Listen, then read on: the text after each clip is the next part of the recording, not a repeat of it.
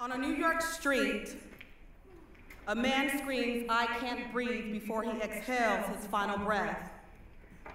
In a Florida nightclub, a man clutches the hand of his lover as he pretends to be dead in a mass shooting. In a South Carolina church, 9 men and women are murdered because of the color of their skin. In a Louisville home, a father has buried his 20-year-old daughter, killed by senseless violence. In a town in Syria, a man buries his twins, killed by chemical warfare. Their problems have now become prayers falling on deaf ears as we continue to exist underneath the veil of compassion, wearing masks of mirages cloaked in the emperor's garments of concern. As Thomas Merton so eloquently penned, we are living in the greatest revolution in history. A huge spontaneous upheaval of the entire human race, not the revolution planned and carried out by any particular party, race, or nation, but a deep elemental boiling over of all the inner contradictions that have ever been in man. A revelation of the chaotic forces inside everybody. You see, this is not something that we have chosen, nor is it something that we are free to avoid. This revolution is a profound spiritual crisis of the whole world, manifested largely in desperation, cynicism, violence, conflict, self-contradiction, ambivalence, fear and hope, doubt and belief, creation and destructiveness, progress and regression, obsessive attachments to images, idols, slogans, programs that only dull the general anguish for a moment until it bursts out everywhere in a still more acute and terrifying form. You see, we do not know if we are building a fabulously wonderful world or destroying all that we have ever had, all that we have ever achieved. All the inner force of man is boiling and bursting out, the good together with the evil, the good poisoned by the evil and fighting at the evil, pretending to be good and revealing itself in the most dreadful crimes, justified and rationalized by the purest and most innocent intentions. You see, man is all ready to become God, and instead it appears as if it's time for all of us to be zombies. You see, now is not the time for us to slip into slumber, lying in a bed of illusion, resting our head on pillows fluffed with our own concerns. You see, we are no longer able to cover ourselves underneath the blanket of ignorance. Consider this poem, The Alarm. Now is the time for you to wake up. You have been asleep for far too long, and while you slept, the world has changed. While you slept, black men and women have been gunned down in the street. While you slept, women's reproductive rights are being stripped away daily. While you slept, citizens are fighting for the right to have basic health care. While you slept, wars are being waged daily. While you slept, 62 of the richest people in the world have more wealth than half the world. Houston, we have a problem.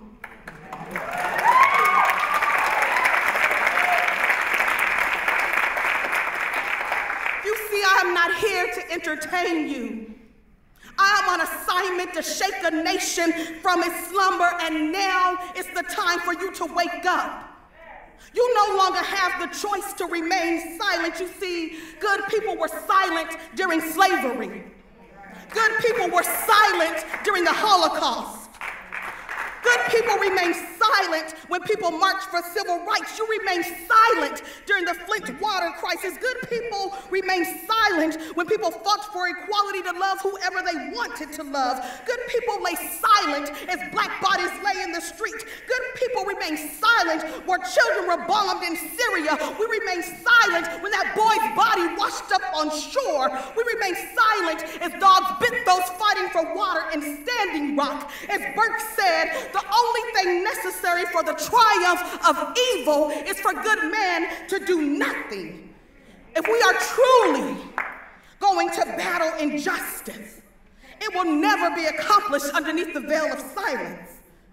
We must have the courage to break through the silence and say enough. I stand with them because this is not right. Change only happens when ordinary people stand up and become extraordinary.